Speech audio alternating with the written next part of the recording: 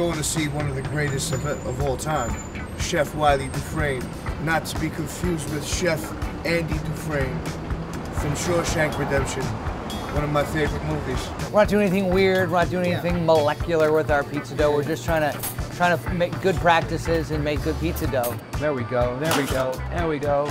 We're trying to create like a modern pizza parlor vibe. There's a guy that has the largest private pizza box collection. He's got 1,700 pizza boxes. He keeps them in his apartment and he's always trying to display them. So I said, how do you create a selection of boxes? He said it's unusual for Detroits to have their own box. This is from Israel. I saw that. It's pretty neat. So like when you're done, we put your pizza in a box for you and we hold it here warm. And then when you leave, you get your warm pot.